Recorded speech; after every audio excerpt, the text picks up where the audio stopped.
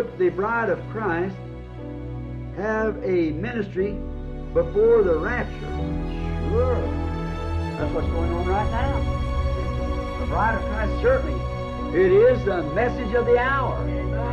The bride of Christ. She's consist of apostles, prophets, teachers, evangelists, and pastors. Is that right? That's the bride of Christ. Sure, she's got a ministry. Great ministry. The ministry of the hour. It'll be so humble.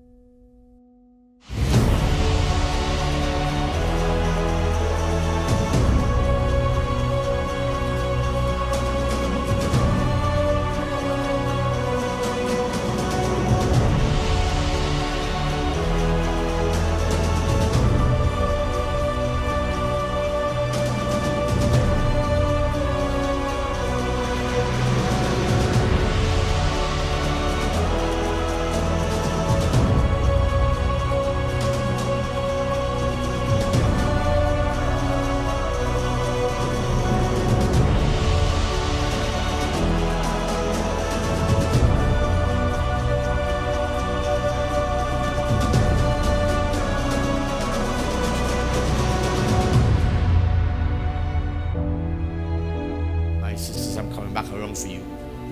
And come back around with not services, fellowship sessions. And we sit and talk. Because I believe that God have good things in store for you all. And somebody to help you find stability in shaking times. And be able to keep the joy in your heart. And carry yourself with the dignity.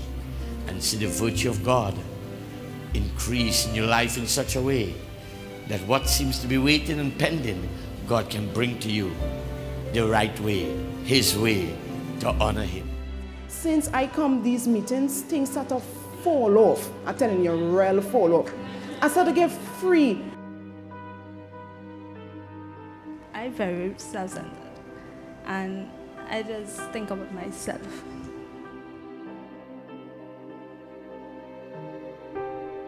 Giving you that faith where you don't have to be afraid of nothing. The meetings came about to change my view of that time in my life when I thought something was wrong. And I realized that I had bitterness inside of me. I was moody and sour and come, but seriously. I realized self-will because I accustomed doing everything for myself. So letting go and letting go is kind of real hard. That was a spirit of independence, which is a demon was wanted to come upon me. For me too, faith submission was a big thing.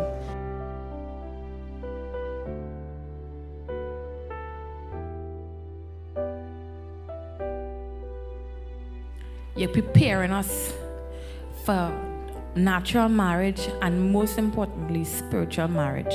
And from here, I know it's really, like you said, the virtuous woman is heading to the rapture. Yeah.